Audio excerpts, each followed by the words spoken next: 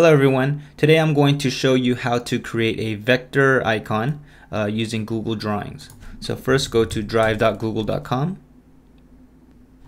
click New, and then go to Google Drawings. Make sure to title your Google Drawing.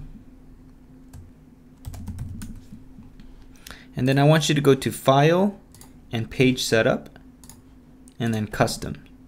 Go ahead and change it to 10 by 10, 10 inches by 10 inches. Click OK, because we want our icon to be squared. Now I'm going to show you how to create a vector image. I like to use another image out there on the internet. So go to Tools, Explorer. You can type in any image that you want. I'll type in panda. And click on images. Go ahead and choose an icon, or sorry, choose an image, and then drag it into your page.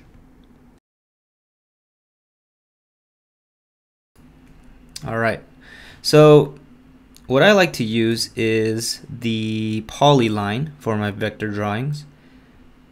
I would recommend using curve, but it takes a lot of practice. But due to time, I will go ahead and use polyline. I like to zoom in, not that close, but I like to zoom in and then create my shapes. Now for vector drawings, you are actually creating shapes.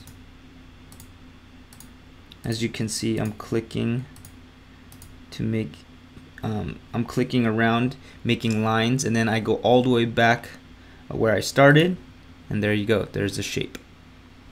I'm going to create shapes for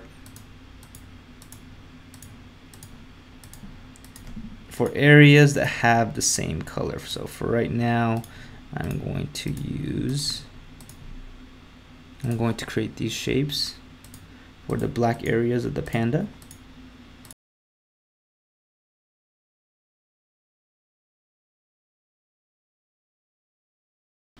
Alright, now I'm going to select all of these shapes that I've created. I like to take out the line color, so I like to make it transparent, and then I change it to black. Alright, so now I'm going to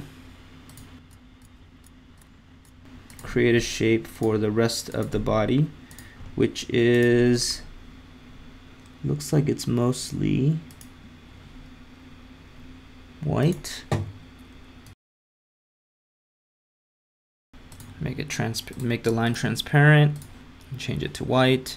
Now I want this to go in the back, so I hold Command for the Mac.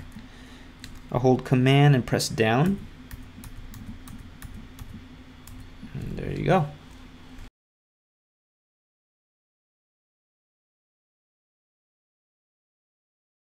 Okay, now after you create a shape, you can actually double click and then adjust the vector points like that.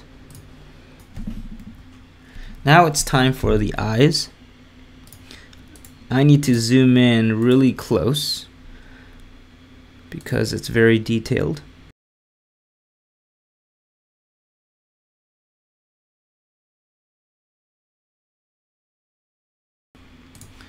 Alright, now I'm ready to delete this. Alright, make sure to click on the select button whenever you want to select. Alright, there you go. There is my panda.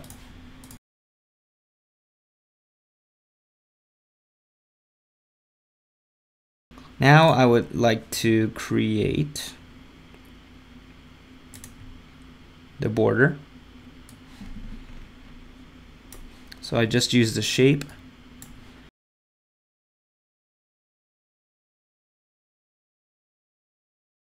I'm going to make another box.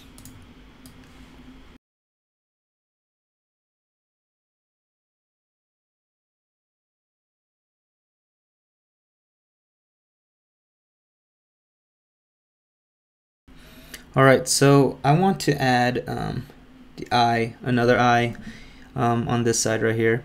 I'm going to click and hold Shift and click all the objects that I want to duplicate. So I press Command C for copy and then paste. Let's see how it looks. It should be slightly smaller. Alright, so now I'm going to add some shading or a shadow.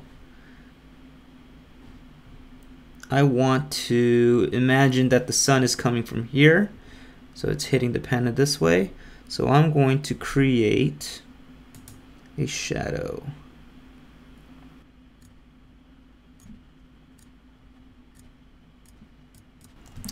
Alright, so if the sun was over here, I would imagine that the shadow is over here in this area, in this corner.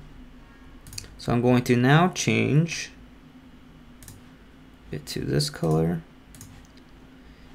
and I basically need to bring this back. So again, hold Command and press down, and there you go. So there is your shadow. I'll make it a little lighter. Alright, there you go. Now I'm going to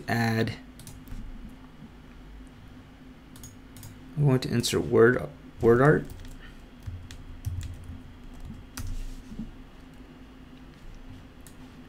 And you get to choose any font.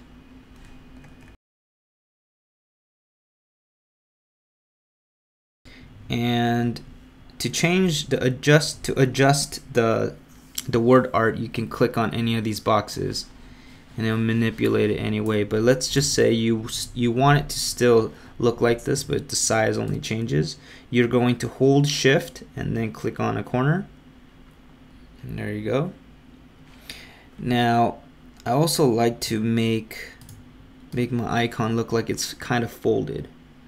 So what I'll do is create another rectangle, make it dark gray 3,